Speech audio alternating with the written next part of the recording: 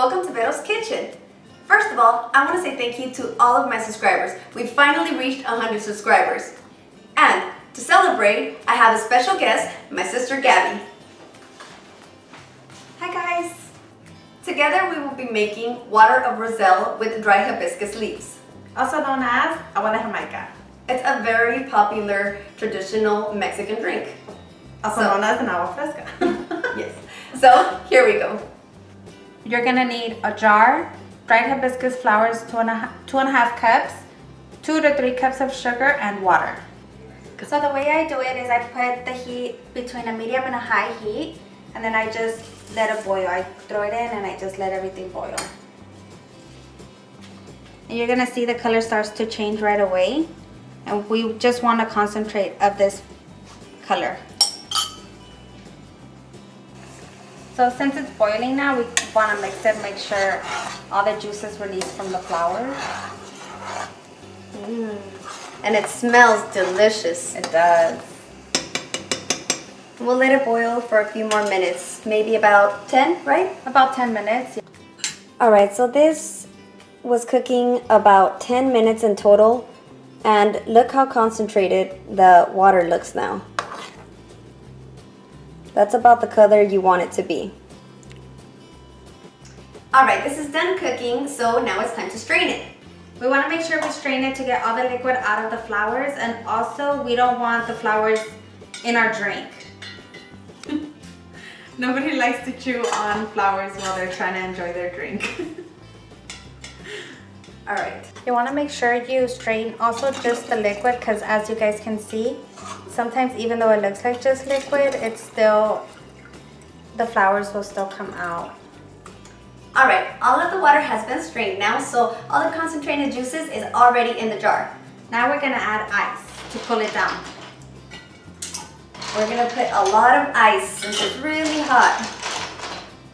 Alright, so now you can see all the ice is in there. We're going to mix this all together, get it to cool down a bit. Alright, let's get some more water in here.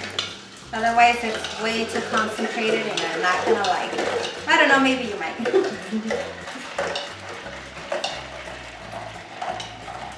You're going to want to pretty much fill up the whole jar. There we go. Once that's done, now she's going to add sugar to sweeten it up a bit. Otherwise it tastes really tart or sour or I don't know. Here we go. And you can add about 2 cups worth. Right here we have 3 cups. So I'm gonna first use about 2 cups and then see how it tastes. And if we need more, then we'll add more. Everybody does like it their own way, so it's always gonna be to your liking. And we'll make sure the sugar is nice and mixed in. And give it a taste.